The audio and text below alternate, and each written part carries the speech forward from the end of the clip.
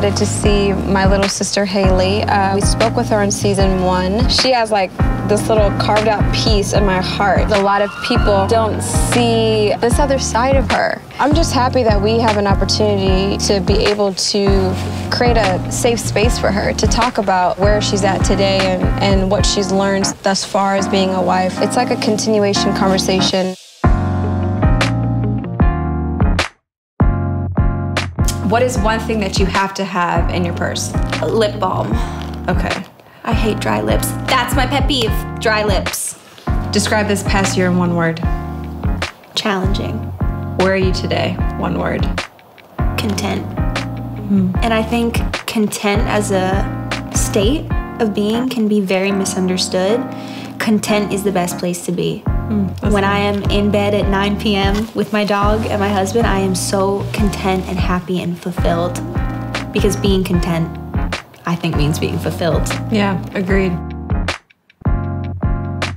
What do you believe the antidote to shame is? I think the antidote to shame is being able to talk about it.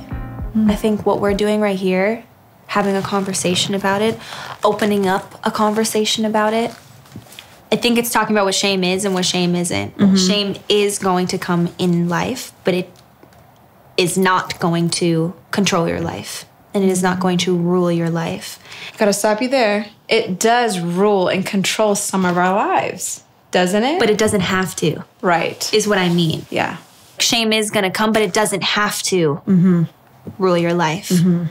And shame is going to make us feel like we're not enough and we're less than and we don't deserve something. But it doesn't have to. When I realized this is totally not what God wants for me and for my life, and his promises for me are the opposite of what I'm feeling, is when I had such a big realization that I do not have to walk through life with this holding on to me. And it changed everything for me, honestly. Like, I feel like I have grown the most I ever have in my life in this last year, because at the end of the day, I kept having to go to Jesus. He was the only answer through all the hurt I was going through, all the pain I was going through, all the shame, all the confusion. Why did it come to a head this past year? All the shame, all the confusion. Do you think it came up because you were married? I think it's because I married the right person. I think when you marry the right person, they're like a reflection. And when you marry the right person, they, in love and gently, are going to call those things out. They're going to tell you like it is. Tell you like it is. Yes. And I'm so lucky and I'm so grateful that I married someone who would look at me and say, I love you, but that ain't it. That ain't it. And I think a lot of times we don't realize that when shame and guilt, or for me, I can speak personally, like when I got married to Brian and I'm feeling that shame and that guilt, it overtook me because I felt like, same with me. I was like, oh my God, I was comparing myself. I didn't feel like I was being this wife that, maybe he needed me to be because of the past. Right. I've always dreamt of having a family and being married and being happy. And then I stepped into the start of that and was like, wait a second, I don't know if I can be that, because I'm so consumed by my life before this, and I'm so consumed by the decisions I made in my past. And luckily, I have a great partner who walked me through it and helped me. And, he's had his own journey with shame and his own struggle. And luckily, we were able to talk about it and work through it together. What's your story? What's my story? Why do you feel this way? Why do I feel this way? How can we move past it together? How can we work through this together? How can we support each other in letting go of our shame? That's the key right there. I believe in order to be healed from your shame, you have to reveal it.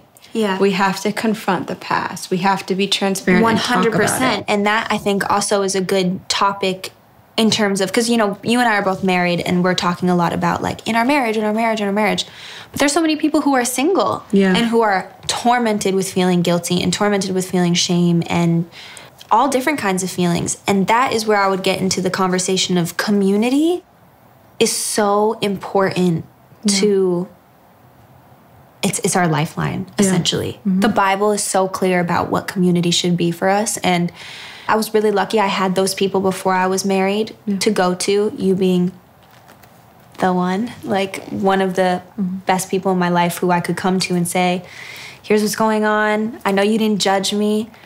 That's what I think is important for single men and women, or even if you're in your dating life, wherever you're at in life, to have that community of people or those few solid people who are gonna tell you that ain't it. That ain't it. And help you work through it before, hopefully before you reach being married. But I will say, I think being married brings things to the surface that you didn't know were there. That's good too. I think your life purpose changes as in different phases of your life. So currently, I think that my purpose is to be in this place, yes, and to do this. And I think that the bigger purpose behind it is for me to be a light in this place. Lastly, in season 1, you told me that you felt like your purpose was ever evolving, that it changes in different seasons. What do you feel like your purpose is today? It's so funny because I remember where I was when we filmed your first season, where I was internally, where I was as a person. I was single. I was just doing my thing. And my vision was not as clear for what I wanted in life as it is now. I think stepping into this new season of life with a partner, I think that my purpose right now is to shed some light on to shed light on these conversations, to bring awareness to these kind of sticky subjects, and maybe the like. Why do you think they're so sticky? I think they're sticky because we don't want to talk about them. What I think is so cool about this new generation in our culture is that I do feel like maybe the culture before us, maybe our parents, was a generation where they didn't talk about it a lot, to be honest. There was a lot of things that were crass and that weren't appropriate, and, you know, we don't talk about those things, and, you know, we keep it very hush-hush. Yeah. What I think is cool about our generation is that we're trying to scream it from the rooftops. Like, this is real. I feel this way. Let's talk about it. And I want to be a part of that shift. And I want to be a part of that movement, shedding light to the darkness. And I think that that's happening in so many different parts of this culture. I think that there is new conversations happening in every aspect of life right now. And I just feel like my purpose is to use my voice for that. Use my voice to tell people about the freedom of Jesus, about the love of Jesus, about mine and my husband's story. I think we have such an enormous story, and I want that to keep unfolding, and I want us to use our hurt and our shame and our guilt and all the ugly stuff that we both went through together and separately to help other people.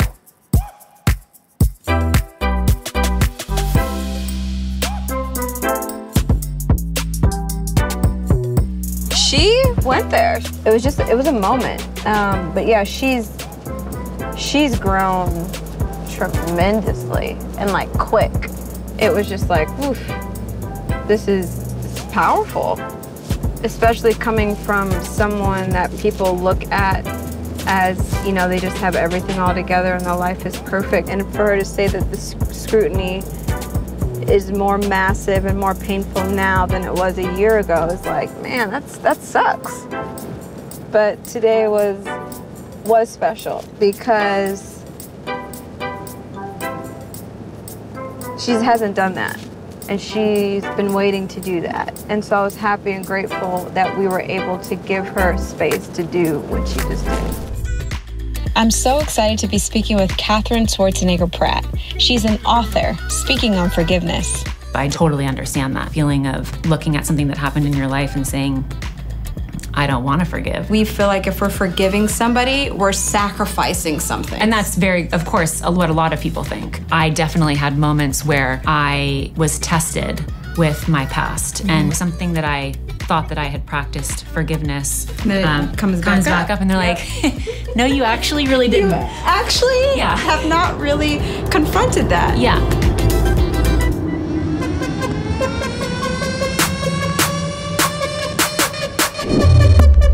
People think they want fame. They don't understand that you can literally lose yourself in fame.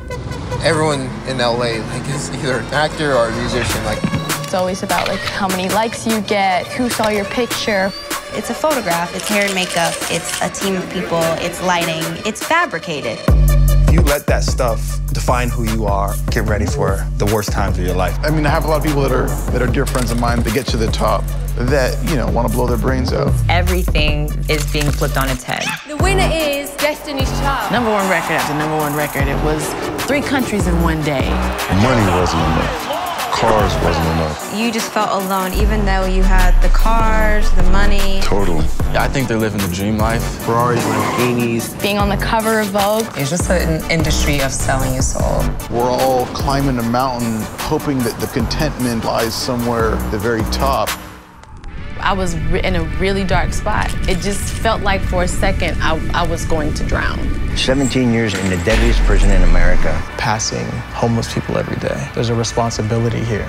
I just have this theory that if you surround yourself with too many possessions, you can't see. If you don't find your identity, someone will define you. Once you can change your mind about what you think is possible for you, you can change your life. I like clothes, but it's really empty if that's what I came here to do. I mean, I have about maybe $1.68 in my pocket, but I'm probably one of the richest men you'll ever meet. People glorify me because I play basketball. That's no reason to be glorifying anybody. That spirituality and that talent now has come together.